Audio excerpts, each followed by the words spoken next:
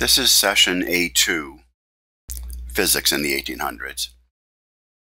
Last session we did an introduction to the lecture series but did no physics, so today will be the first lecture with some physics in it. Today we'll explore 5 areas of physics discoveries from the 1800s. Some of them directly contradict or are inconsistent with classical physics and will eventually lead to quantum mechanics. Others are areas that we need in future lectures.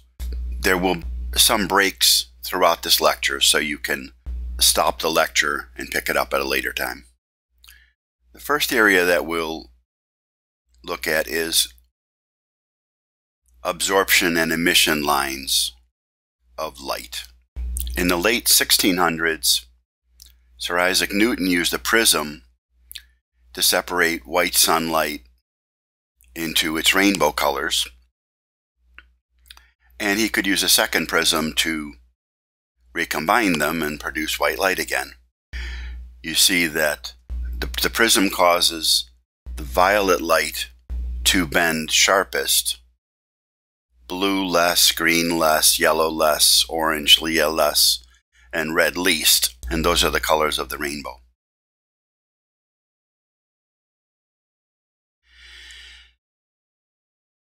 By around 1814, a German physicist and maker of lenses and optical instruments, Fraunhofer, had developed the modern spectroscope, which divides light into its various wavelengths, but the spectroscope gave much better resolution of spectra than just a simple prism. You will also see the word spectrograph for a device which not only separates them, the frequencies, but records them. Here's what the solar spectrum looks like. This is a modern capture, not one of Fraunhofer's original captures. So the horizontal axis is wavelength of light in nanometers. Nanometers are 10 to the minus 9th meters, so billionths of a meter. We normally consider the visible spectrum to be between 400 nanometers, which would be violet, and 700 nanometers, which would be the edge of red. However, different people have different eyesight, so some people can see a little bit beyond 700 or beyond 400, and other people cannot see as well. And it changes some with our age. Wavelengths higher than 700 nanometers, longer than 700 nanometers, we call infrared. And wavelengths shorter than 400 nanometers we call ultraviolet. Light was later understood to be electromagnetic waves, and wavelength is the repeat distance of a wave. So there's 2 aspects, maybe 3 aspects to this. One is beyond, outside the visible range, we don't see much color. Maybe we can barely see some of these lines, but we really can't see any color here and here. The second thing is, in the visible range, we see this nice continuous band of color. Red, orange, yellow, green, blues, violet. And then the third thing is, there are some lines, some wavelengths whose light from the sun we are not seeing. And this is interesting and amazing and needs a physical explanation. Fraunhofer was able to map over 570 of these lines So some of them are much fainter than we're seeing in this image. But Fraunhofer did not have a physical explanation for what the dark lines represented. There would be partial explanations at different times in the 1800s,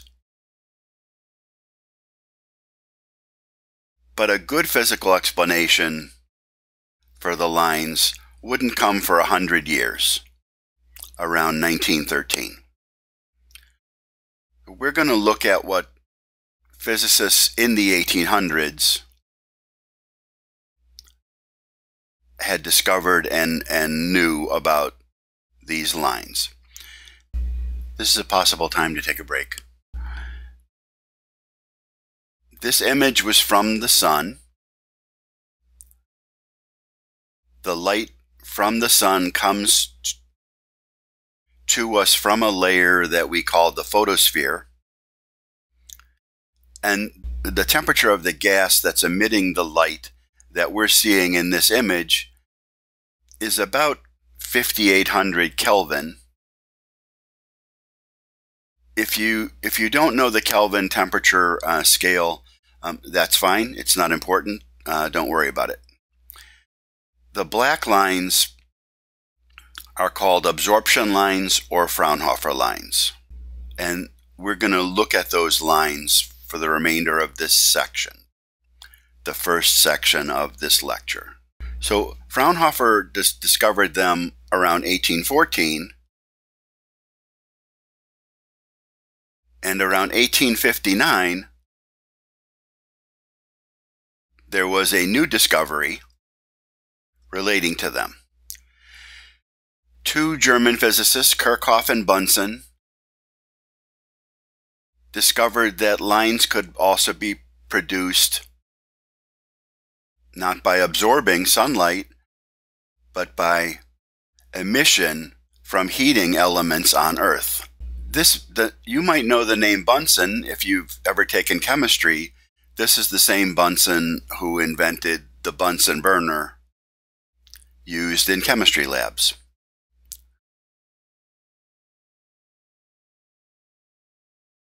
This image,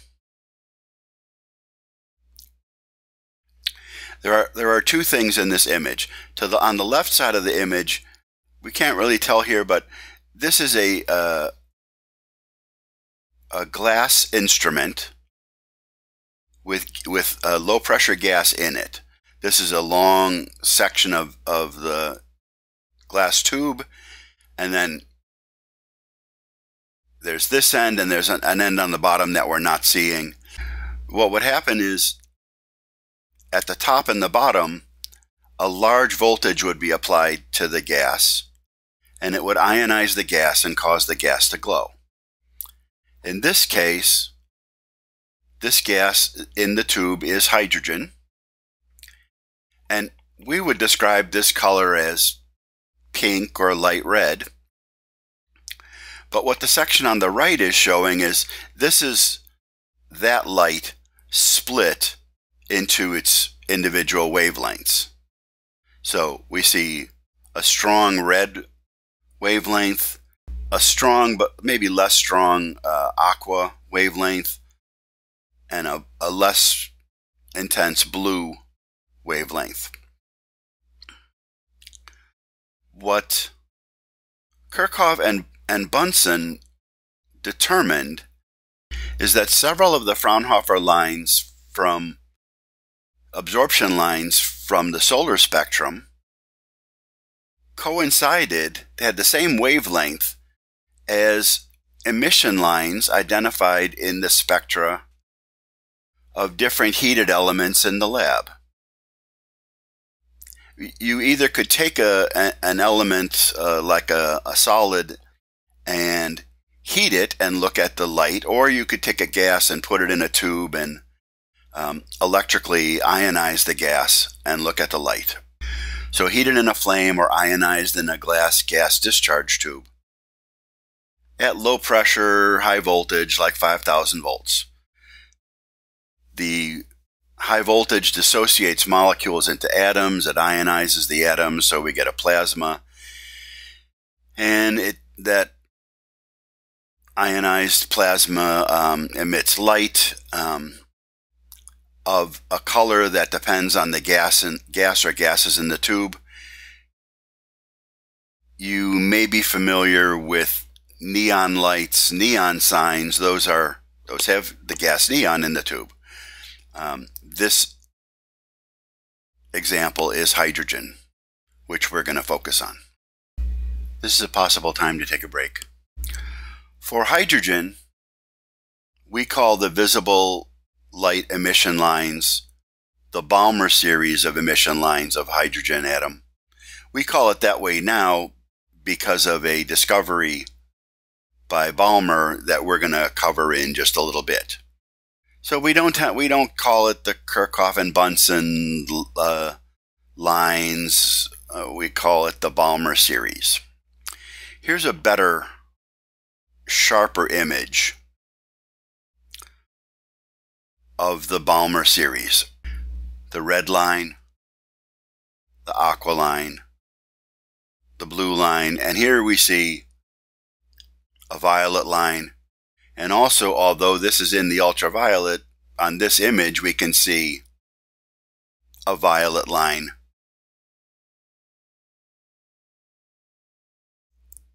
So these are all part of the Balmer series. It starts with red and moves left. There are other lines that we cannot see here, and we're not going to be worried about. We're going to primarily look at the first four lines, the red, aqua, blue, and violet.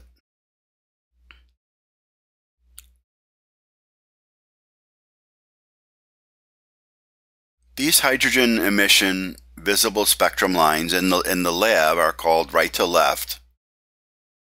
Hydrogen alpha or H alpha, that's the red one. H beta, that's the aqua. H gamma, that's blue. H delta, that's violet, and so on. But we're going to stop at the fourth one.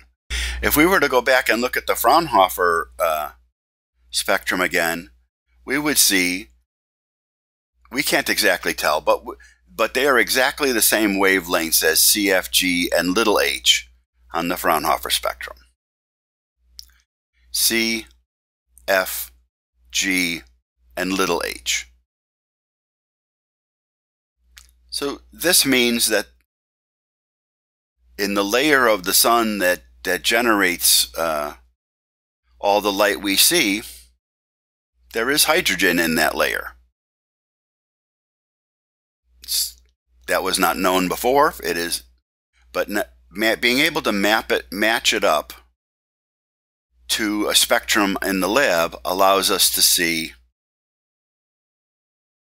elements in that layer of the sun. This is a possible time to take a break.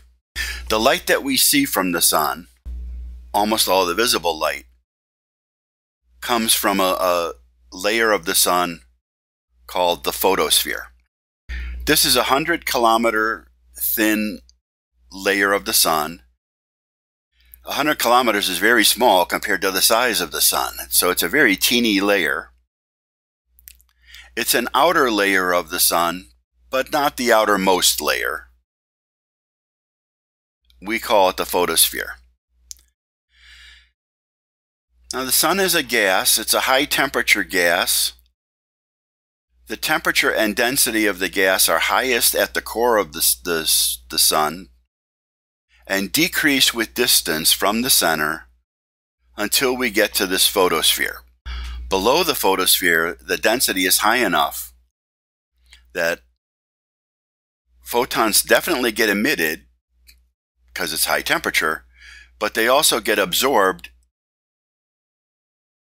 and they get absorbed below the photosphere, so we never see those photons. Those photons don't leave the sun. They cause a lower layer of the sun to heat a higher layer of the sun. But we don't see those photons. We say that the lower layers of the sun, which is really almost all the volume of the sun, those layers of plasma are called optically opaque because photons don't travel very far before getting absorbed, and so they look, so they're not transparent. The photosphere is the layer that we do see. The plasma has a lower density in the photosphere than the layer below it, and the photosphere is the point at which the density is low enough that it becomes optically transparent, and almost all of those photons can escape, and we see them. Photons emitted at the inner layer of the photosphere, that layer is 6,000 Kelvin. Almost all of those escape, and we see those photons as sunlight. However, the outer layer of the photosphere is 4,500 Kelvin, cooler than the inner layer, and so some of the photons that get emitted at the 6,000 Kelvin inner layer get absorbed by the cooler layer. This gives us those black, dark absorption lines. The cooler layer is absorbing photons that were emitted by the hotter layer, but only for specific wavelengths, which physics will need to explain why that happens. Different absorption lines for different element atoms are present in the photosphere. We figure this out by matching up the lines from the solar spectrum with the emission lines in the laboratory by producing the spectrum of each element on Earth in the laboratory and then comparing it with the solar spectrum. And scientists did this, and many of the, almost all of the solar absorption lines did have a counterpart among the known elements on Earth.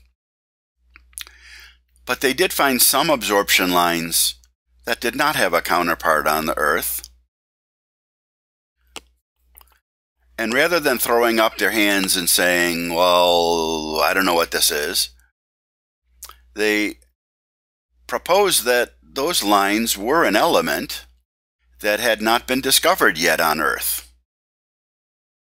They named that element helium, for Helios, I think a Greek name for the sun. And then they set about looking for that element on Earth, and they found that element on Earth. But it was first discovered in the absorption spectrum of the sun. Helium is a gas, a noble gas. It's lighter than air, so it goes to the top of the atmosphere. It has low mass. When heated, its thermal energy is sufficient to achieve escape velocity from the Earth. So at the top of the atmosphere, it actually escapes to space. So it doesn't build up in our atmosphere, which is that, and the fact that it's a noble gas, doesn't chemically combine with other elements, is why it wasn't detected earlier on Earth. But it is present on Earth if you know where to look for it, and we'll talk more about that later. This is a possible time to take a break. Other elements in the sun. From the absorption lines, we know that the photosphere of the sun, the cool part of the cool layer of the photosphere of the sun, contains hydrogen atoms, helium atoms, carbon, oxygen, neon, sodium, magnesium, calcium, iron, mercury, and other elements. Not all in the same amounts, different amounts. Our sun produces helium in its core. It burns hydrogen into helium. But the helium that we see in the absorption spectrum, that's actually primordial helium that's been around since the early minutes of our universe. Mostly.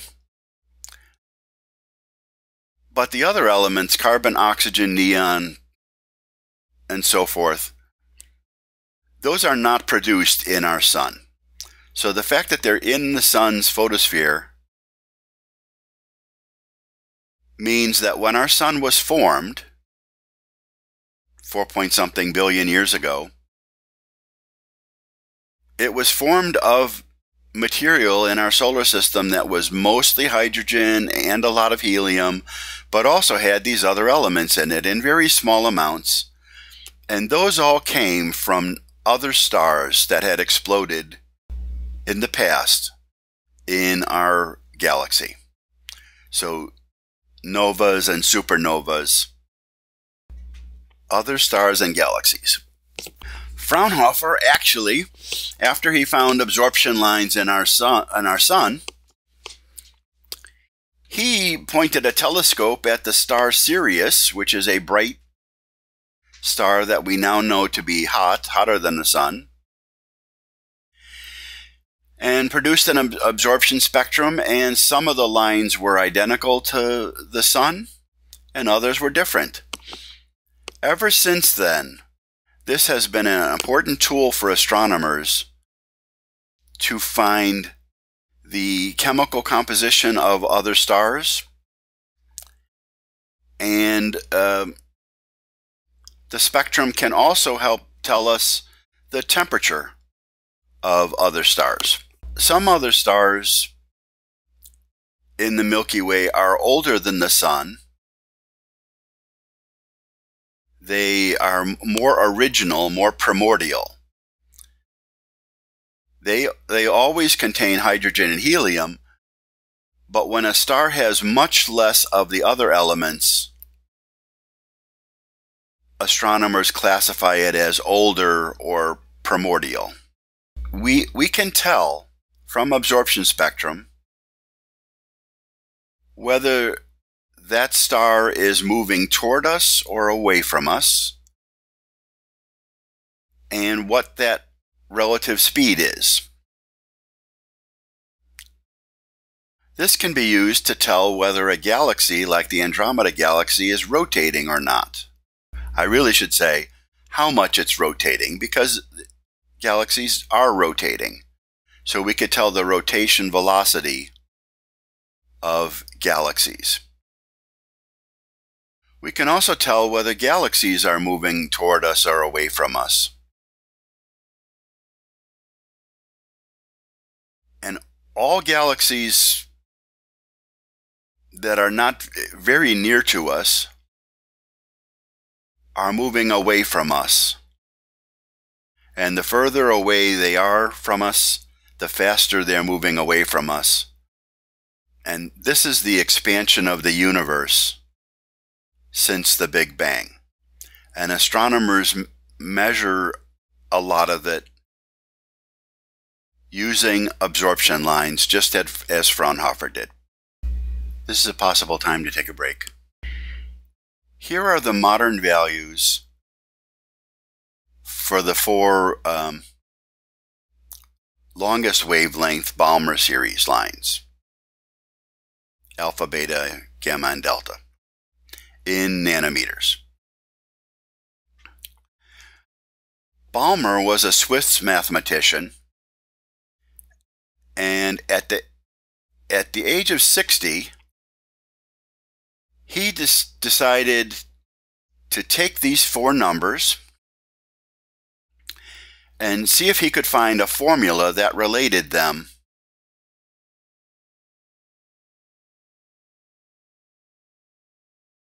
He was less interested in the physics that produced the absorption lines or emission lines, but he was just interested in the numbers, and he was able to find a formula that related these four numbers, and we call that Balmer's formula. So the wavelength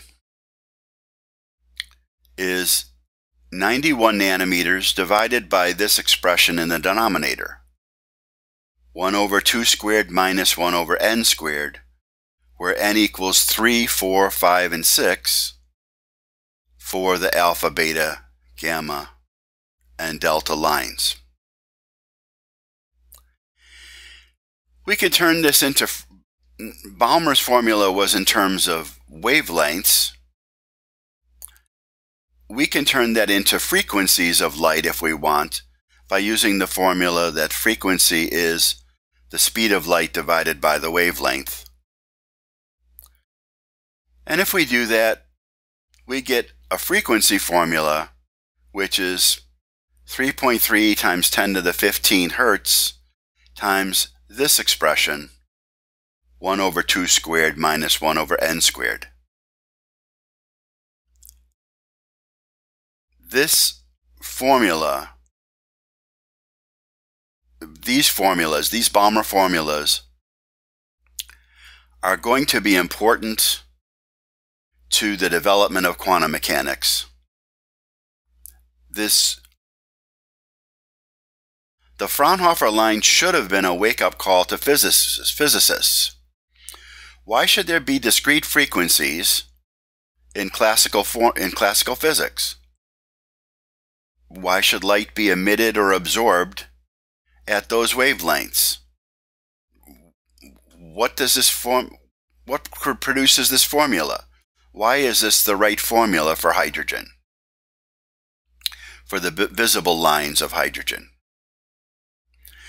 This would finally be explained in 1913 by the Bohr model of hydrogen, and that would show that new physics is required, which will become quantum mechanics. So it took 100 years from the time that Fraunhofer first published his Fraunhofer lines in the absorption lines of the solar spectrum till there's a physical model that explains these numbers and this formula.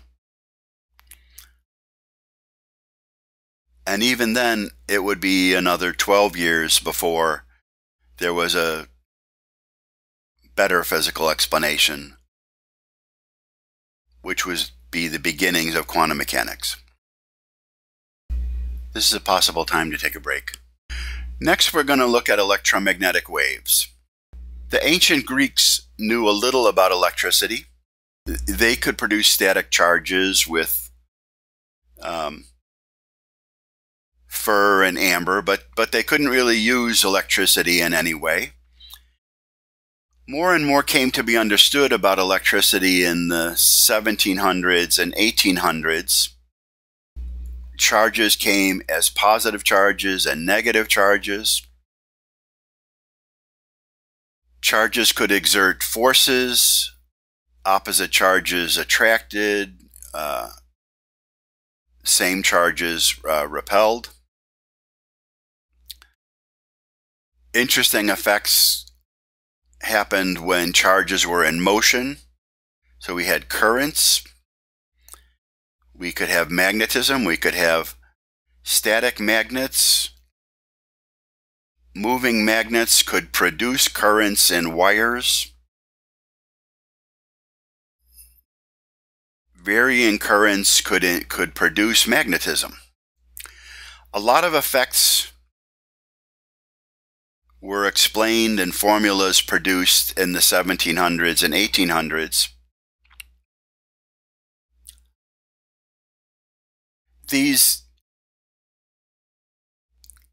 And it was clear that charges and magnets could affect other charges and matter at a distance. And this became explained in terms of electric fields and magnetic fields. It's not important if you are not familiar with them. You'll still be able to get the thrust of this lecture. So formulas were developed for how electric and magnetic fields interact with one another and are produced by charges and magnets. In the mid-1800s, Maxwell produced his set of equations, which we now have in a more compact form called the four Maxwell equations.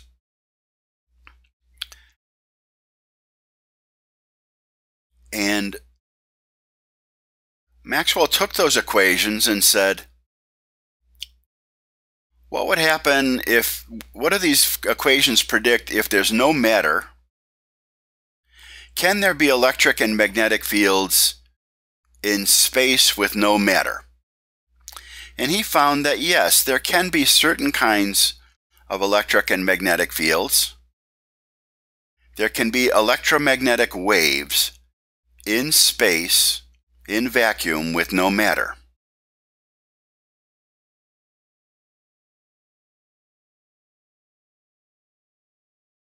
In 1864, he determined this. The waves cannot stand still.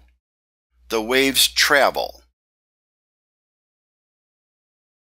Electric and magnetic fields will be varying in space, sinusoidal in space and time.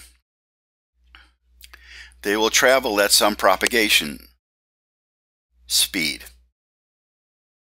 Maxwell's equations produced a numerical speed and said all electromagnetic waves propagate at that speed.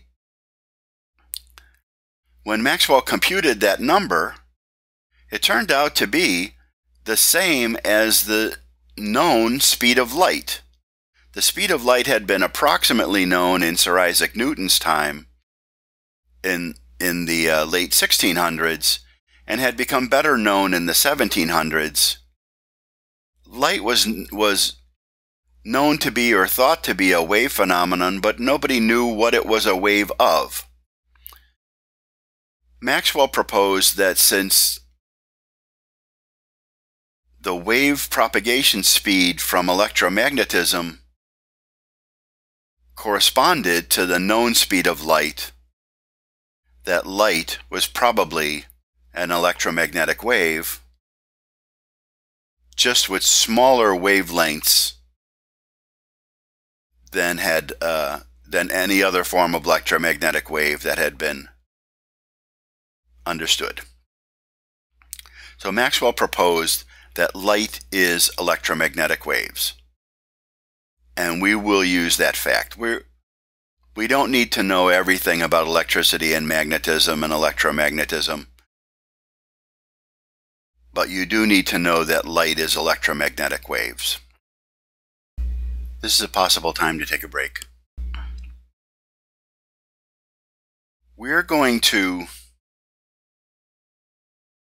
need to know a little about electromagnetic waves. We don't need to do the math of them at this point, but we need to know a little about them. So I'm going to describe more about electromagnetic waves. I'm going to simplify it when we can. We're going to talk, so electromagnetic waves are what are called transverse waves. If the direction that they're propagating is the z direction, then the electric field is not in the z direction. It is either in the x direction or the y direction or any direction in the xy plane. but it's not in the direction of travel of the wave, so not in the z direction. It's a transverse wave.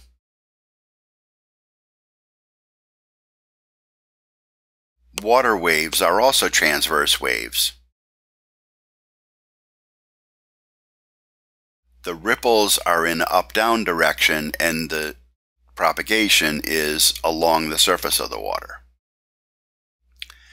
The simplest kind of electromagnetic wave to talk about is a plane wave. In a plane wave, the entire wave is traveling in one direction. We'll call it the z direction. So everywhere in the universe, this wave is traveling in the z direction. That's an oversimplification, but it makes the math easy to deal with. Another simplification is that we're only going to talk about plane polarized plane waves. In a plane polarized plane wave, one direction is the propagation direction, we'll call that z, and one perpendicular direction, we'll call it x. That is the direction that the electric field points. So at all points in space, the wave is propagating in the z direction, the electric field is in the x direction, and the magnetic field is in the y direction. The electric and magnetic field vectors are perpendicular to one another, and each perpendicular to the direction of propagation. Here's a picture of the sine waves that are the amplitudes of the electric field versus position. Position is going left to right, and the top wave, the one in red, it is a sine wave from trigonometry, a sine wave, S-I-N-E. If you're not familiar with sine waves in trigonometry, you see that it's a wave that goes up and then down and up and down, and it repeats, and it has a repeat pattern from here to here. That is the wavelength. And it's in all space. I mean, it doesn't just start here, it goes as far to the left as you want, and it goes as far to the right as you want, because we said that it's a plane wave that exists in all the space. Now it moves in time. It keeps the same spatial pattern, but the pattern moves in time. I mean, it moves in space in time. So what was here at time t equals 0 moves to here at time t equals capital T over 4. So what was 0 here moves to there. What was a peak here moves to there. And it moves steadily from left to right as time goes from t equals 0 to t equals t over 4, 2t over 4, 3t over 4, and finally t, where t is the period, the amount of time it takes for one wavelength to propagate. We see that from t equals 0 to t equal big T, the wave looks like it has returned to the original point. This is a traveling sine wave, and we're going to consider that this is a sufficient explanation of electromagnetic waves. This is a possible time to take a break.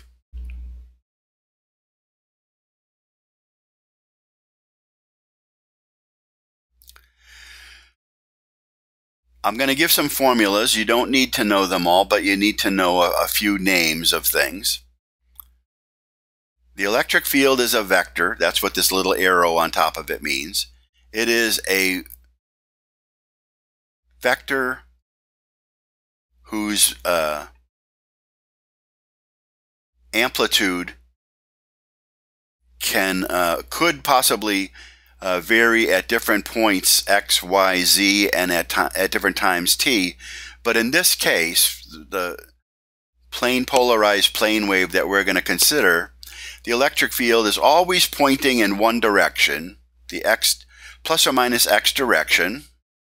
The peak value, the peak amplitude is always the same, absolute value of E, but it varies in space and time as a sine wave whose argument is a phase, phi of z and t. This phase, phi of z and t, it has three different equivalent formulas. We can write it as k times z minus omega t, 2 pi times z over lambda minus ft, or 2 pi over lambda z minus ct, where lambda is the wavelength, it's a length, f is a frequency in hertz, cycles per second, c is the speed of light in vacuum or in a material like air or glass. We have this formula relating wavelength and frequency, these three equivalent formulas, that the wavelength times the frequency equals the speed of light. So if we divide, we can find that the wavelength equals the speed of light divided by the frequency, or the frequency equals the speed of light divided by the wavelength. They're all equivalent. K here we call wave number, and it's 2 pi over lambda. So it has units of inverse length, or 1 over length. We see that here we have kz, and here we have kz, so k is 2 pi over lambda. Angular frequency omega is 2 pi times frequency f, and it's in radians per second. If you don't know what that means, that's fine. You won't need it. Important takeaways here are in green, that an electromagnetic wave has a wavelength lambda, which is a length. It has a frequency f in cycles per second, and that these formulas for finding how the wavelength and the frequency, finding one from the other. Now the magnetic field will be perpendicular to the electric field, so in this case, since the propagation direction is z and the electric field is pointing in plus or minus x, the magnetic field is going to point in plus or minus y, and it's going to have an amplitude, and it is also going to be a sine function with the same phase function. So when the electric field is peak, the magnetic field is peak, and so on. It's going to be sufficient for us to just be interested in the electric field. The magnetic field always does the right thing in relation to it. So if we describe the electric field,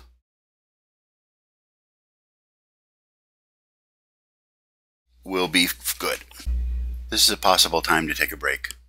So here's a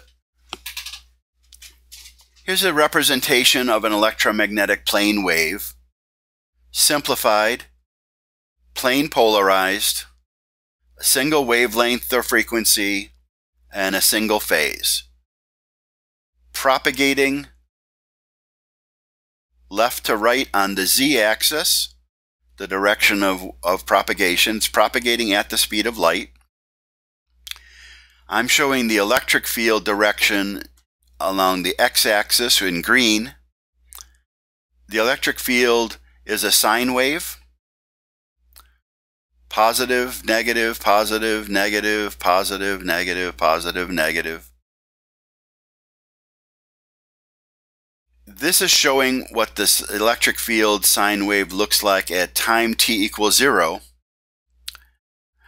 I'm showing one sine wave, but this is the electric field at all points in space, x, y, and z. It's not just the value on this line. So it has the same value in any xy plane. So if we take the xy plane for this value of z, where the electric field is at its peak at time t equals 0, then everywhere in that xy plane, the electric field is going to point in the same direction, and it's going to have the same value everywhere in that plane at that time. Now the magnetic field is along the plus or minus y-axis. It is this sine wave, in red, plus, minus, plus, minus, plus, minus, and so on. And that's the magnetic field at any point in xyz. It also has the same value in any xy plane for a particular z in a particular time. So this is a representation of a plane polarized plane wave, a single wavelength and a single phase. Here is a GIF of an electromagnetic plane wave, a traveling wave, in this case traveling in the y-axis. Red is electric field, blue is magnetic field.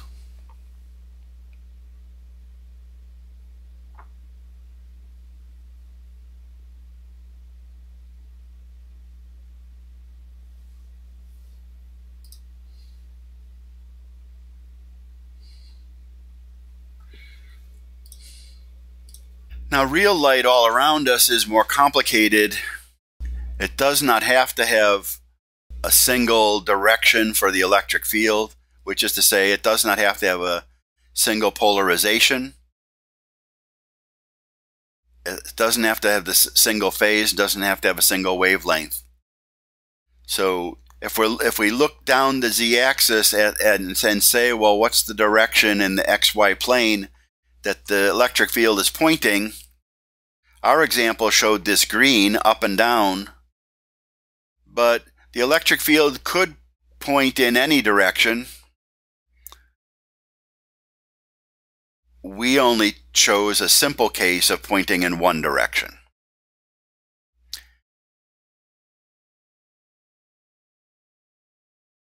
Light could, even light of the same wavelength and frequency, there could be different light beams of different phases, which I'm showing here as different colors.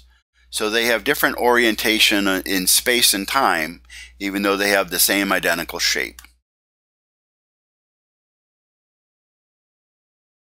Light can have different wavelengths. Here I'm showing 3 examples where the wavelength is pretty close, so they look the same here, but by here they're spread out. Here's a different example where they're quite a bit different. And then here's another one that's higher frequency. Light doesn't have to propagate in any particular direction, and the light around us propagates in all directions, multiple directions. And if we have 2 electromagnetic waves, then any linear combination of them is also an electromagnetic wave. So here's a weird combination of different sine waves, and that's a perfectly fine electromagnetic wave too. You can see why we want to simplify and just consider a sine wave.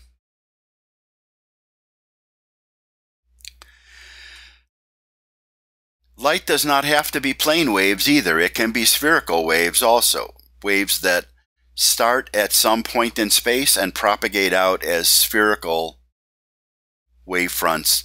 That's perfectly fine too. We're not going to treat the mathematics of it.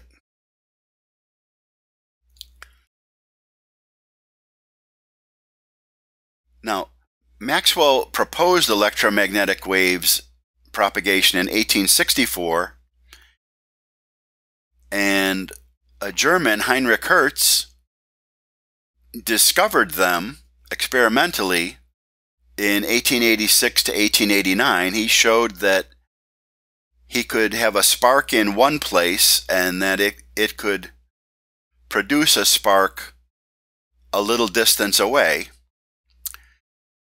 Later, other people, including Marconi, developed this engineering to produce the wireless telegraph, which eventually was able to allow ships at sea to communicate with shore. And later, the engineering was further refined so that we ended up with radio, the transmission of speech and music. We will need to use electromagnetic waves at other lectures, which is why I gave you this short understanding of what electromagnetic waves are in this lecture. This is a possible time to take a break. Now we'll talk about the discovery of X-rays. German scientist Röntgen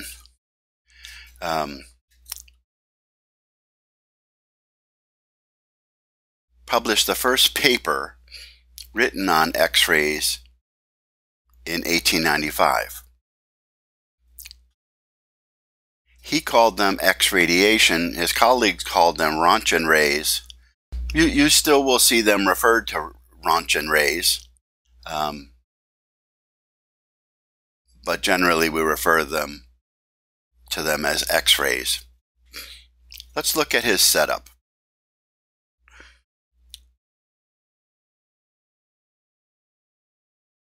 In 1895, Röntgen used a particular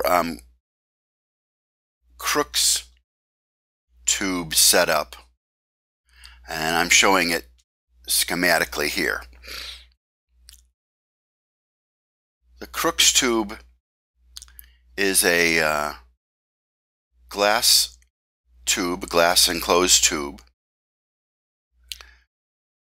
with a low pressure gas inside the tube.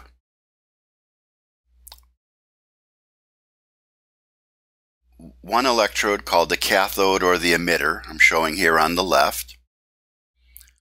Another electrode called the anode or collector, I'm showing here on the right, and I'm showing it angled at like a 45-degree angle. And those two electrodes would be connected to an external DC high voltage source, and in this case it would put a positive voltage on the anode.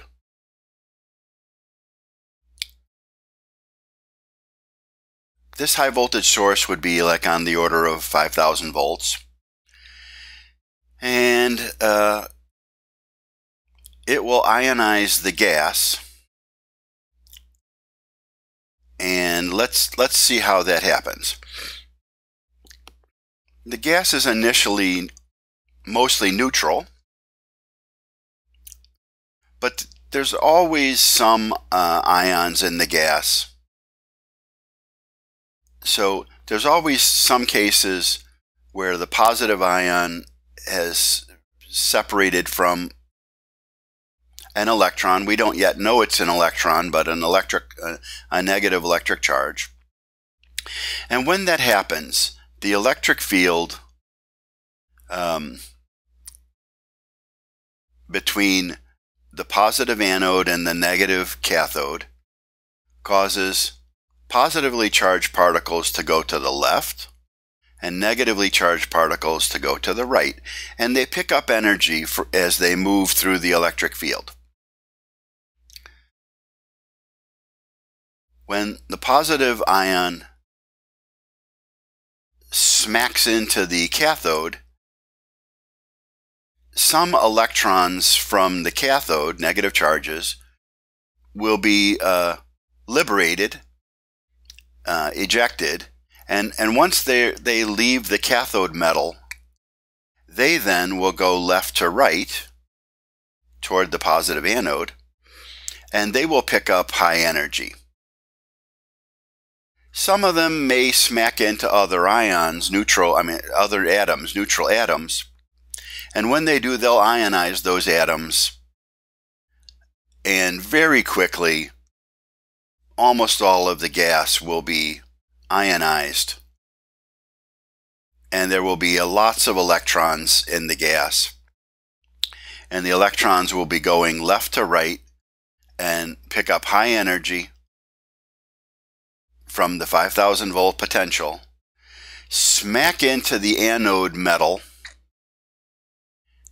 and what will happen is they cause X-rays to be generated. The high energy electrons smacking into the metal, X-rays will be liberated, and in Rontgen's setup, the glass tube is surrounded by cardboard, but the X-rays went right through the cardboard, and they were detected on a fluorescent screen some distance away. So he had detected X-rays going through cardboard. He had produced X-rays in this Crookes tube, produced them, they passed through the cardboard, and they were detected on the fluorescent screen.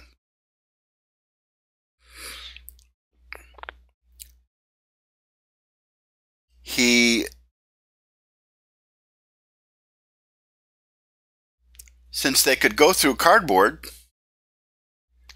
maybe they could go through human skin, and he actually had his wife put her hand in a setup, and he photographed his wife's hand in X-rays showing the bones in her hand.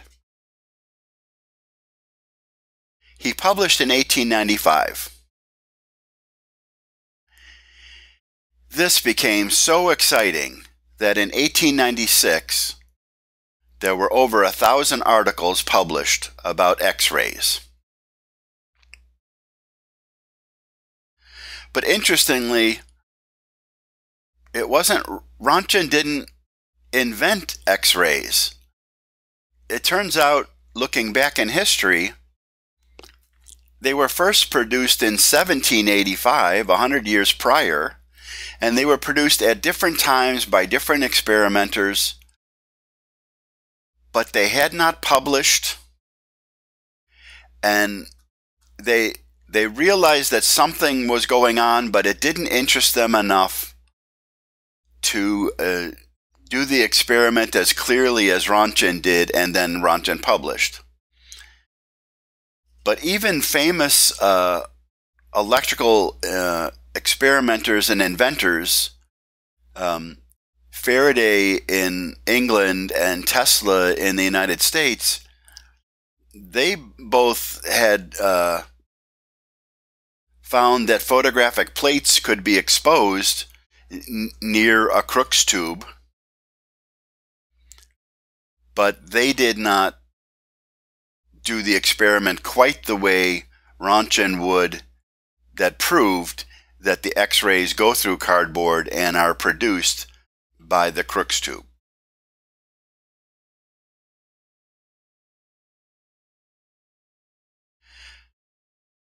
X-rays are electromagnetic waves. When you produce the X-rays are no longer affected by electric fields or magnetic fields. You can't bend the X-rays after you produce them. X-rays are electromagnetic waves with shorter wavelengths than ultraviolet.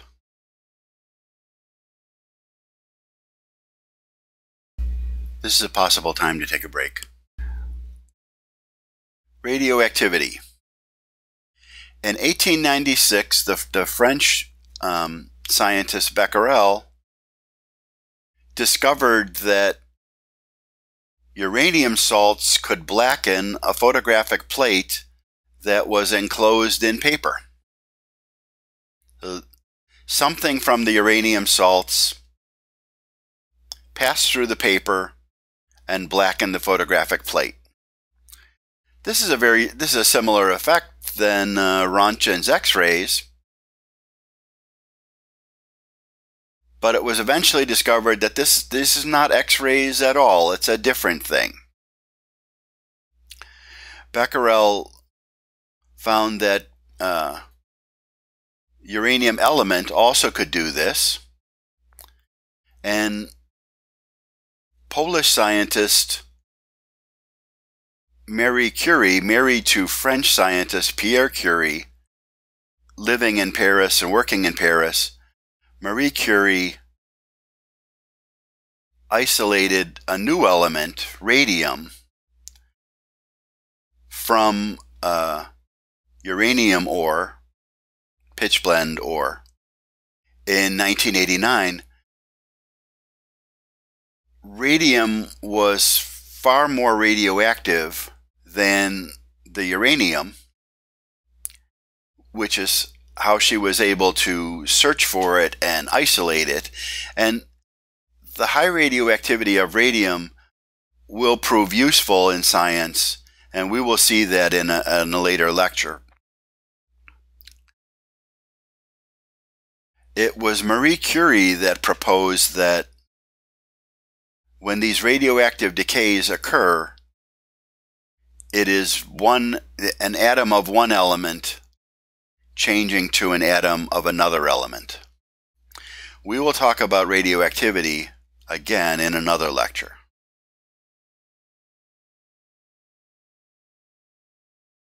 Discovery of the electron.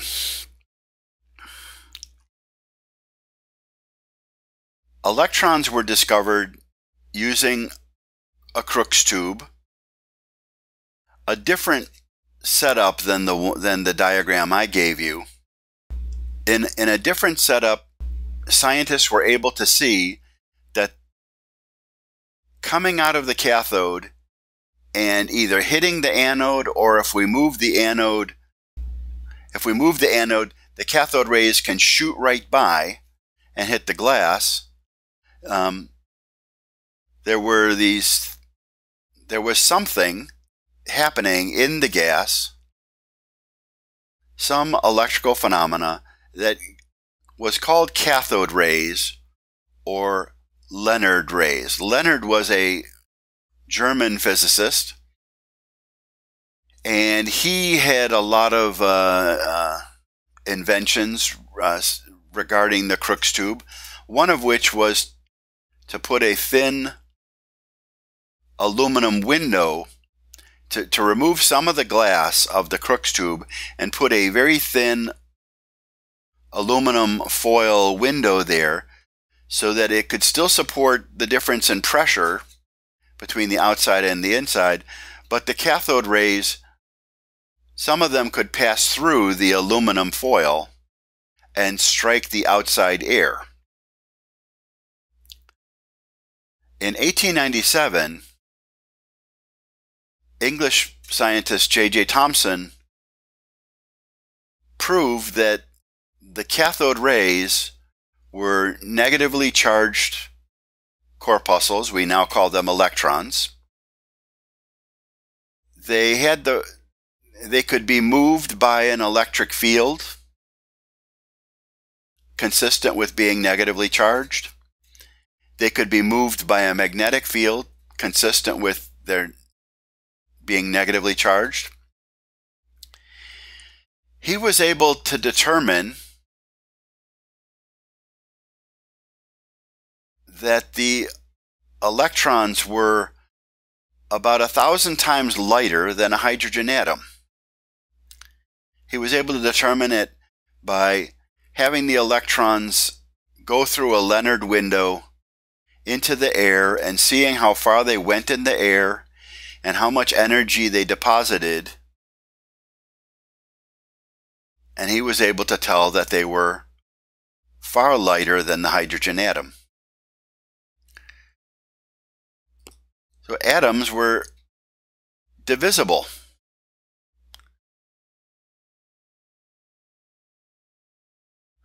This is the end of lecture A2.